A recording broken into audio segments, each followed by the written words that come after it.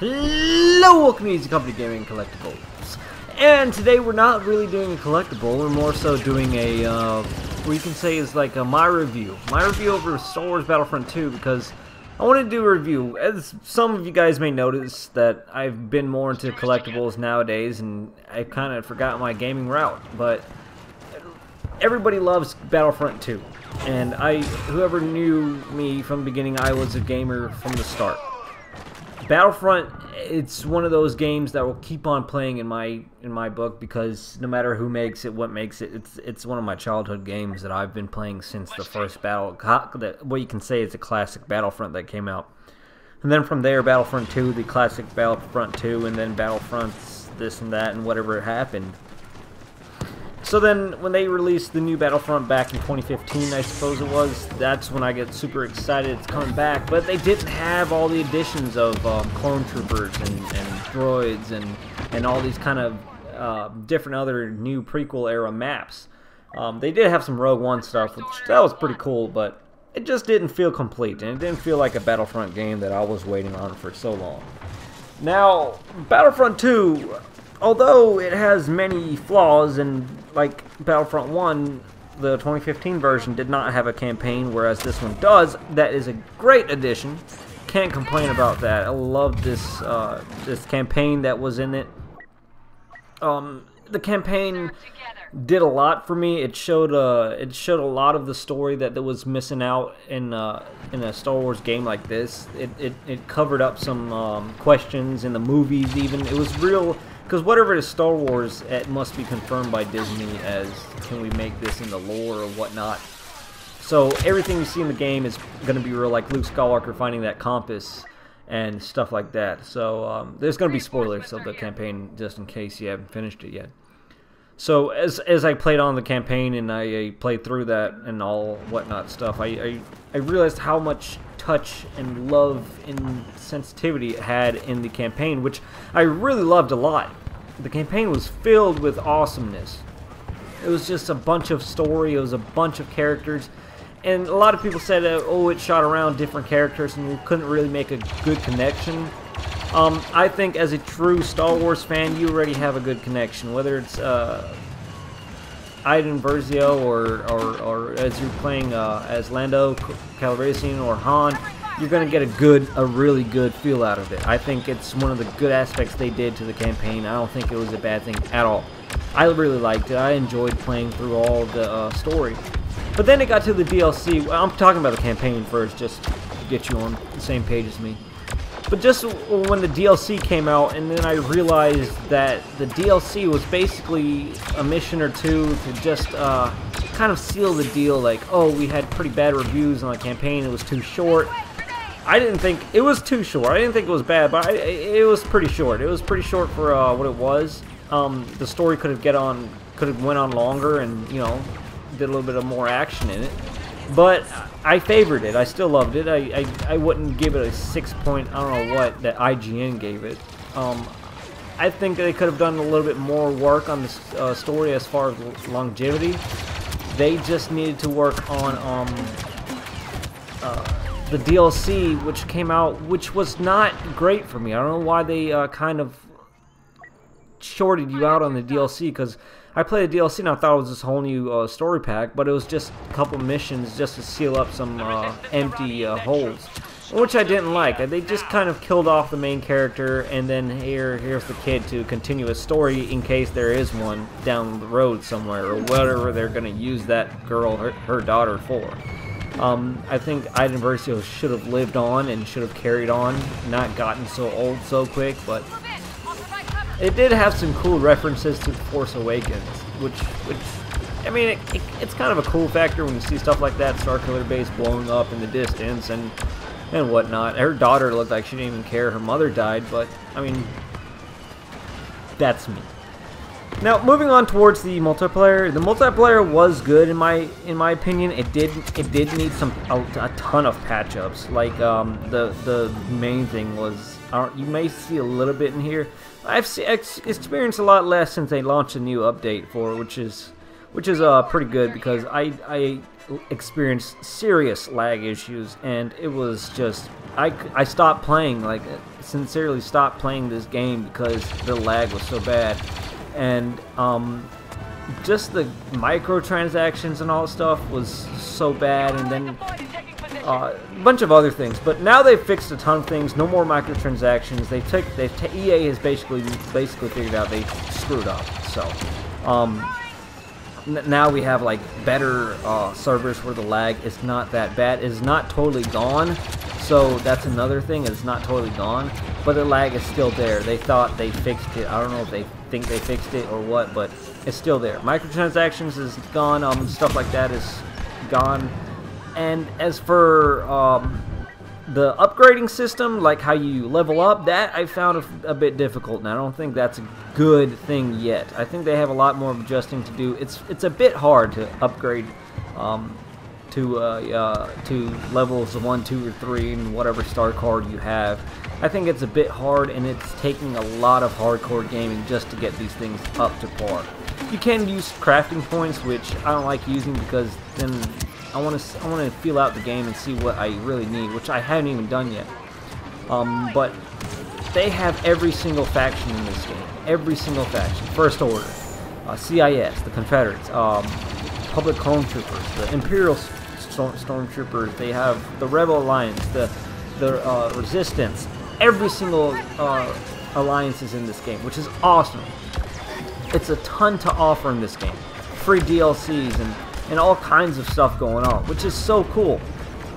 A lot of people are battering it, but I'm going to give it a good review, and I'll give it like a 7.5 to 8 out of 10. I mean, that's really good. That's really good because no one's perfect. Not everything's going to be perfect in these games, and I think that's a really good output for this game.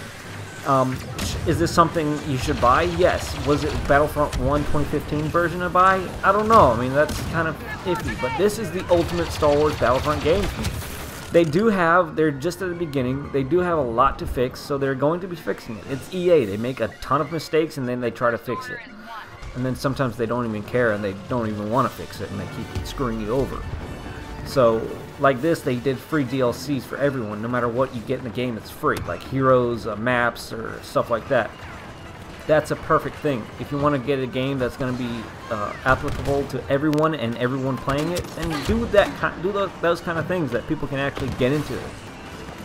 As far as gameplay goes, the way it plays and all that stuff, it's classic. It's just a classic arcade shooter to me. It's a game a Star Wars fan like me who's been playing Battlefront since the first classic one. It's one that I would enjoy, and then them adding the First Order, I think, adds another thing for me to love the First Order. It's just really bringing the movies to life, and that's what really counts for me. It's bringing movies to life, a cinematic experience. EA is number one for that, bringing a cinematic experience to their video games, which I love. And I don't really want to bash on them because I didn't take part in their microtransactions. I didn't pay $100 and went ahead and bought all the crap that they sold. So I'm not going to bash on them for that because you really, if you buy what they sell, it's kind of your fault because you bought it. I mean, you're supporting it. I'm not one of those people. I analyze for myself and I see what's good and bad and I do whatever I please. But it's just, it doesn't make sense for people to bash EA for what they're doing. They're creating an awesome game. Disney saying they'll revoke EA's license or the rumors or whatever going around, that's going to be garbage. I don't think that's ever going to happen. EA's a billion-dollar company that can dish out AAA games like it's nothing. I mean, this is a AAA game. This is a solid Star Wars game. You have voice actors that are original voice actors, original stuff going on. Everything is being scanned directly from Star Wars props onto the game. I mean, you can't have any other companies doing these type of AAA game stuff. So EA is the people for this type of project. So with that being said, I'll give it a probably pretty solid 8 out of 10. It's a great game still going, and it's just the beginning. So we have tons of stuff coming out for it, probably out in the future within a year, and it's going to be awesome replayability because I love this new Crait map. They just know how to make maps. I mean, they're created from Battlefield, and Battlefield is an amazing franchise. I hate Call of Duty because it's just too Is this too, I don't know, mainframe type of game? I don't know. But just Battlefield creators, the EA DICE, they know what to do. The engines are awesome. The graphics are just completely 100%. You're watching a movie while you can play it at the same time. But I'm going to leave it there, and Easy Company Gaming's with my review. Hope you guys enjoyed it. Subscribe, like, and share the video, and enjoy the rest of the Resistance trying to hold off the First Order on Crait on the Last Jedi. They're not invulnerable if you have a group of daring, resourceful Resistance fighters on your side. With me? Here's the plan. Ion disruptors to soften them up, ski speeders and artillery to take them out. Go. Buy our people time to escape.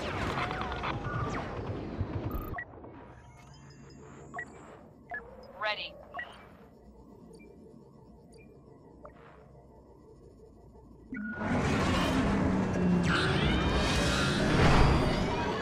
Ski speeders are fast, maneuverable, and almost completely unshielded. The opposite of what we're up against.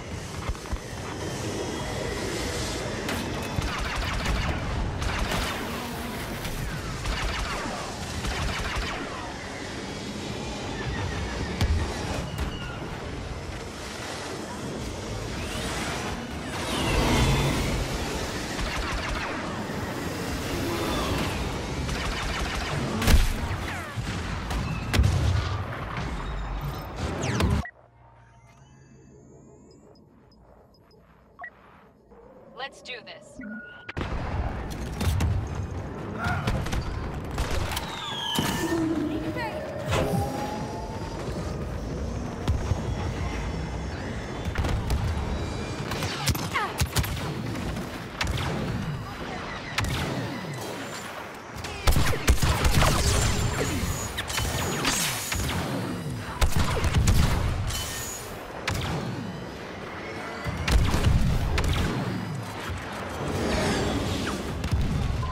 ADM-6's defense is disrupted. Speeders, artillery, take it out.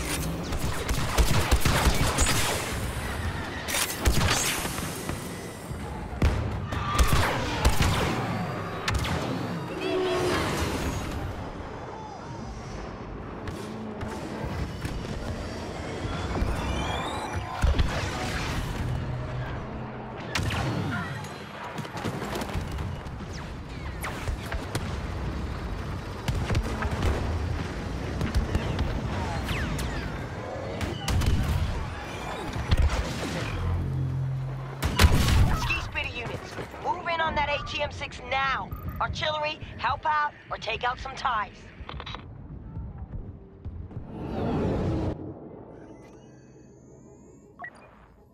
Let's go together.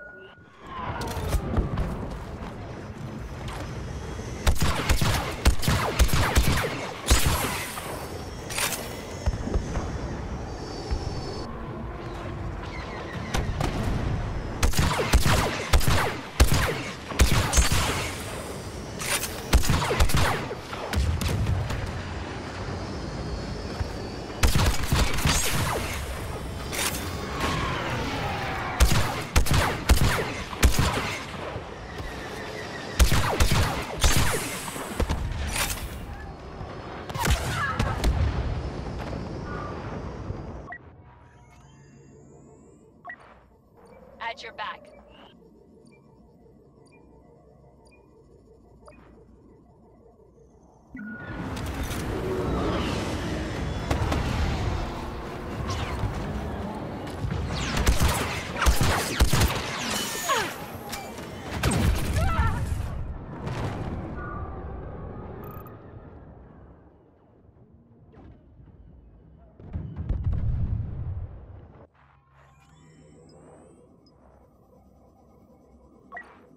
Ready to go. Let's do this. That ATM-6 is vulnerable. Ski speeder and artillery units, it's up to you now.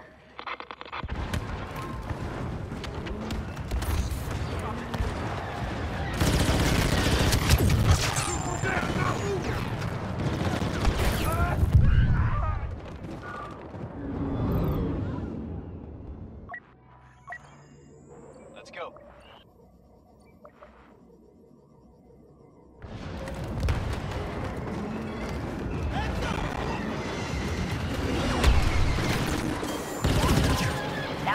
Disruptor's got a chink in its armor now. Speeder and artillery units. Let's see if we can exploit it.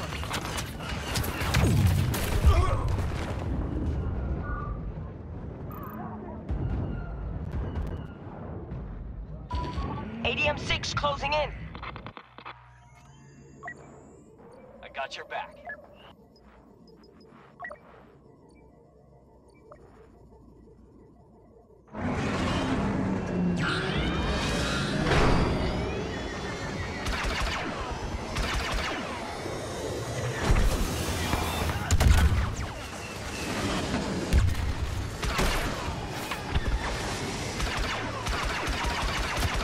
Pilot on.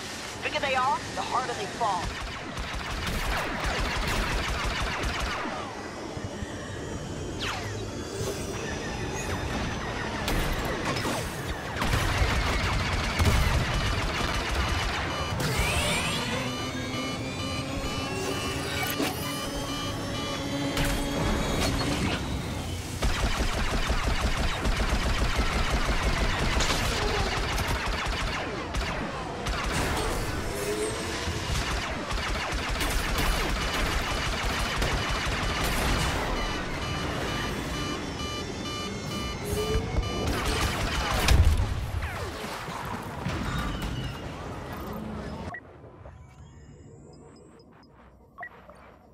Let's go.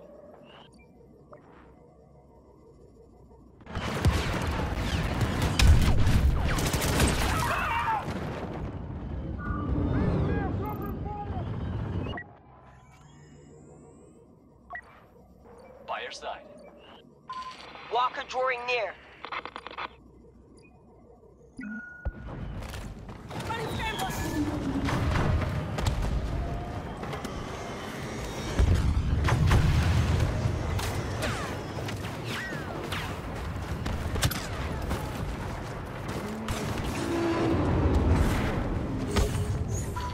Someone's killing our people! First Order Elite!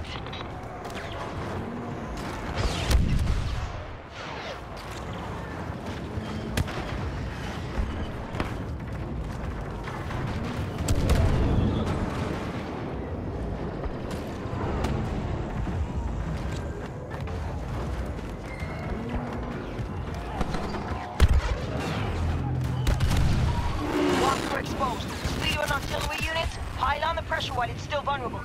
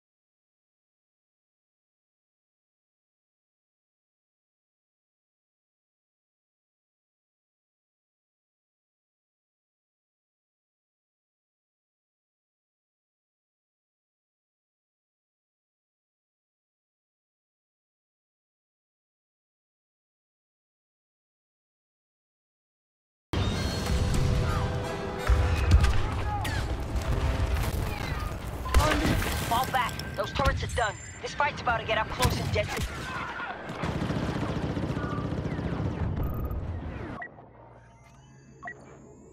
I'm with you.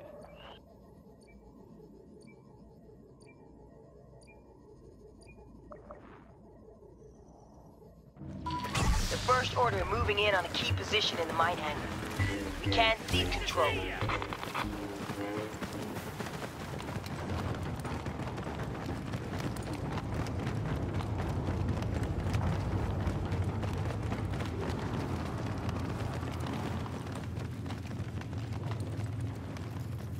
Kaboom!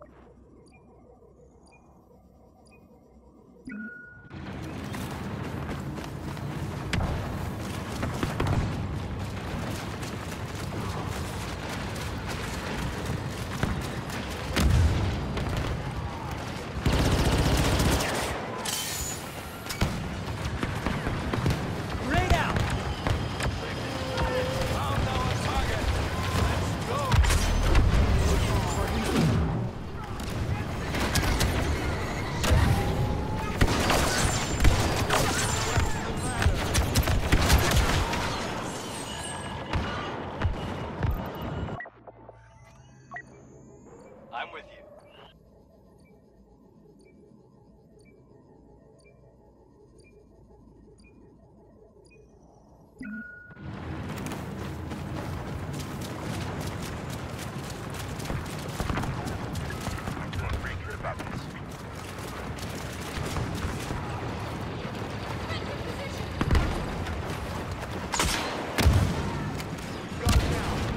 Target scan.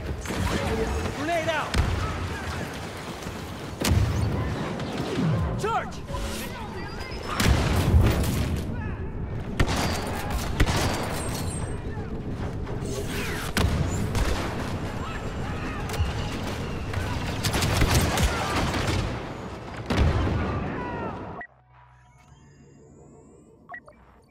Let's go.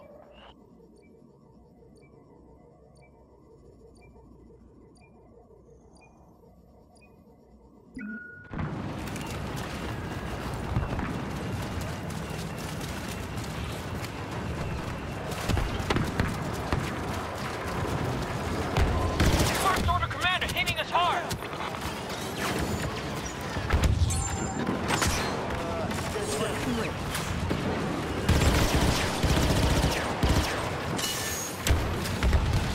Finally! Charging in! Cover me!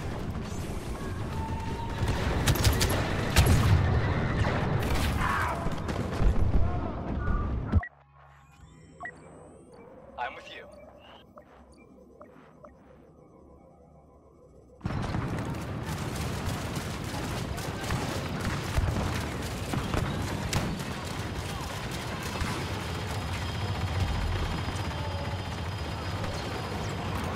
Heads down!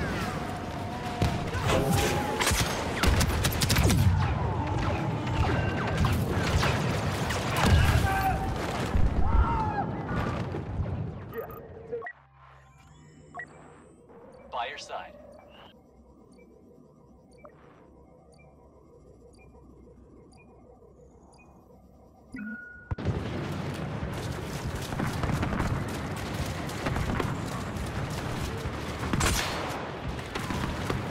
Target scan.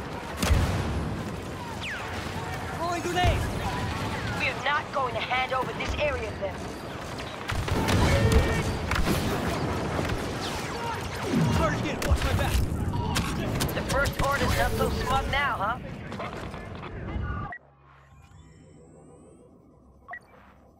We're not done yet.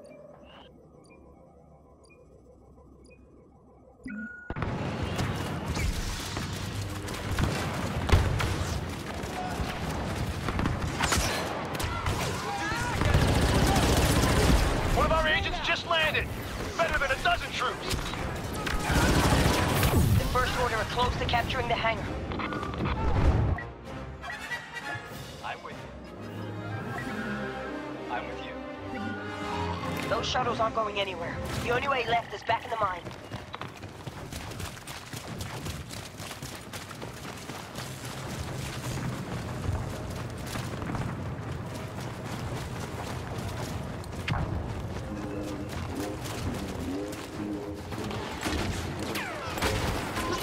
Need some room to operate if we're gonna get out of here.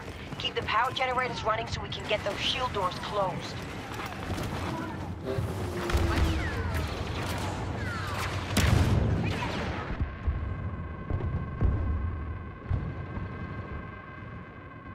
Grenade ready!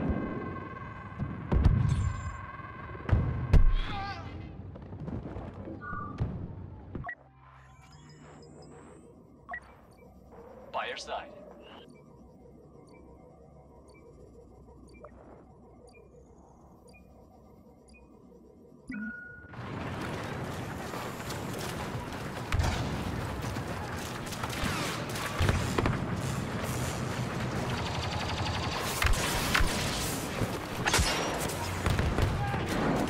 Grenade out!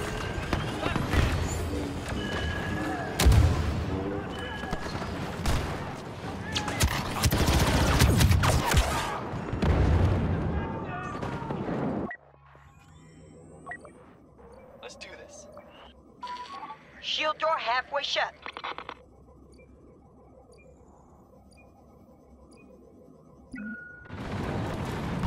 A new Allied just landed. This is our chance.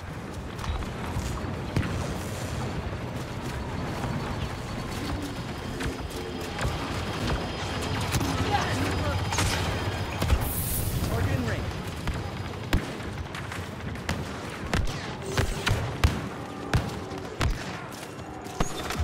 Keep trying. Gotta get close.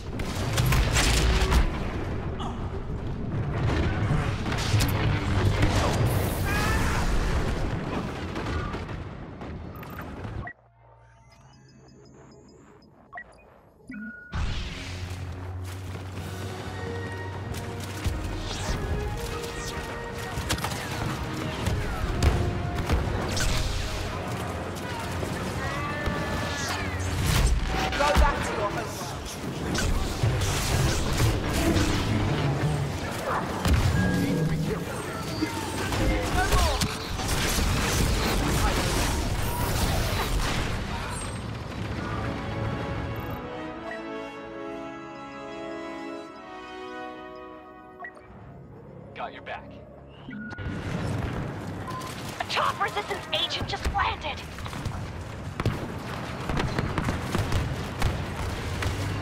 I'll draw their fire. You follow up.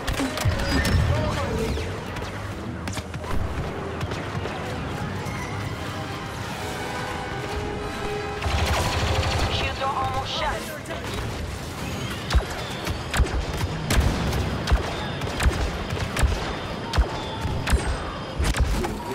Our lucky day.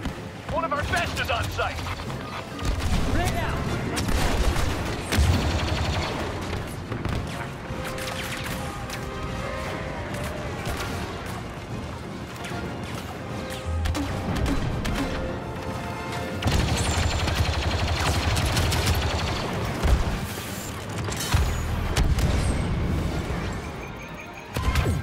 We made it. I told you the First Order wouldn't win today. Goodbye, Crait. Let's get out of here.